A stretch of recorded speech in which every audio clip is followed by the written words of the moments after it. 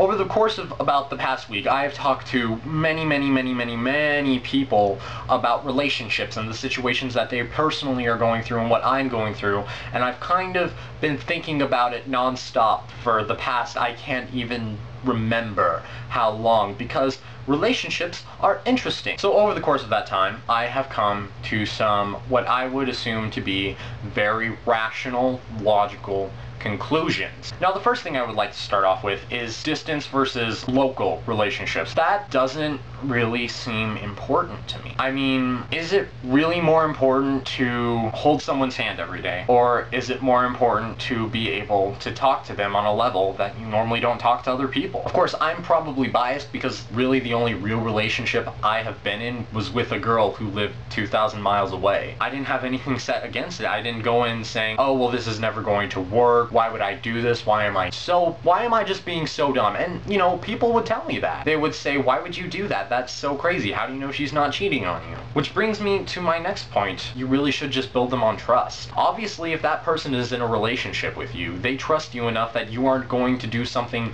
totally stupid to ruin that relationship. People are supposed to trust each other in a relationship. That means you can trust the other person not to be going and making out with every single guy they meet. I mean, yes, the physical aspects of a relationship are nice. I mean, I don't think any of us are going to say that we don't like kissing or holding hands or cuddling or anything like that, because frankly, it's awesome. But it isn't essential. I personally would much rather have somebody to talk to about what's going on in my day and to help me get through the tough times and to just be there and listen to me and help me get through everything, to have a good time, to joke around with. It's interesting because we do crave physical contact as people, but it isn't totally essential to be happy. And if you do find someone who you are happy with, I say go for it. Communication is another one of those things that I think is super imperative in a relationship. If you aren't even able to really talk to somebody, like really talk to them on a level that's deeper than the puddle I splashed in last week,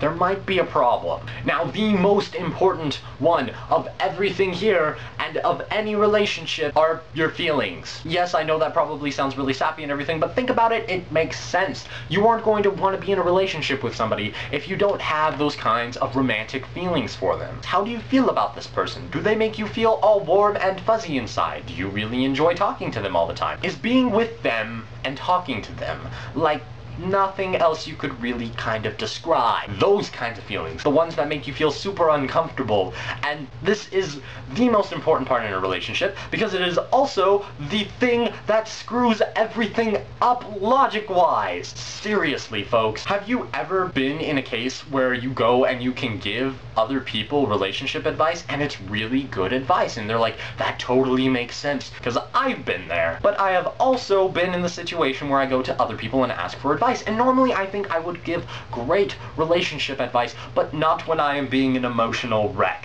And that is because our emotions influence absolutely everything we do. They influence the way we think, how we process information, what we see other people do, how we think other people feel about us. Emotions are pretty much what a relationship is about. If you feel romantic feelings for someone and they feel romantic feelings about you, shouldn't that be easy enough? Now, there is also a theory that I personally have, and that is the theory of equality. Which brings us to the theory of equality with relationships.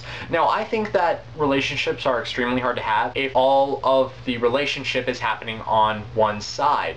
And I think it's interesting because a lot of people, they're like, OMG, I love this person, blah, blah, blah, and they've never even met them before. They haven't had a conversation with them, you know? And yes, you can totally be infatuated by someone, but if you really start nurturing those kinds of feelings and everything before you and that person are actually in even a friendship sort of state, how can you expect anything to work out well when you have all of these super mega intense foxy hot feelings for someone and they're just kind of like, you could be a cool person to talk to sometimes? It's one-sided and it tilts the scale to the point where I don't think it could really work. I'm gonna totally take this part out. Now, feelings kind of just mess everything up because it takes the logic part of our brain and it just turns it into mush. And I think everybody out there on the internet can agree with me when I say that, because feelings just kind of mess us all up as people and we can't think straight and we don't make the right decisions all the time, and it's just very, very frustrating. And it's hard to determine feelings from us and from other people, because when we are succumbed to these overwhelming emotions, we don't think straight and we can't process things properly. We can't determine what the situation might actually be, and therefore we don't really know how to act on it. And for me, having feelings for someone just kind of screws everything up, because it just makes things harder to process and figure out what exactly the situation is. And then we get into the theory of Newton's laws. Newton stated that every action has an equal and opposite reaction. Could that possibly be the same for feelings? If you start to develop feelings for somebody, it is quite possible that at the same time they are starting to develop feelings for you. Obviously something is filling your feelings for this other person, and it could quite very be possible that the same thing is happening to them, and you guys are slowly being built up on these emotions.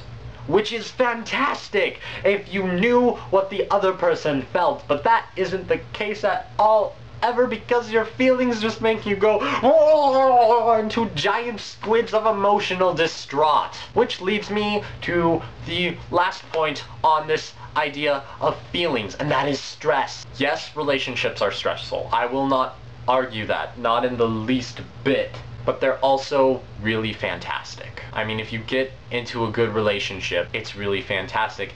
And once all of this is said and done, it comes down to really a gamble. Eventually, someone is going to have to take a gamble with their feelings, and they're going to have to bring them up. Either that, or you just don't play the game at all. If you don't take a chance on something, how could it ever be possible? If you don't take a chance on someone, if you don't take a chance telling them how you feel, you really should be able to tell them just about anything, and I think that should include how you truly feel about them. And you know what? If they don't return your feelings, that's fine. I honestly don't think it should freak them out. It might, but I don't think it should, and that's because you're just trusting them with something. Win Kenny! Oh, this is gonna be epic! And I think this is especially true in situations of Nerdfighter-like. I was thinking about this, and Nerdfighters, we don't like being mad at each other, and we don't like high situations of tension and conflict. I think that I speak for all of us when I say that we as Nerdfighters want to accept people for who they are. Whether that's, you know, being a communist, or, you know, liking chocolate milk more than apple juice, or if you have feelings for someone.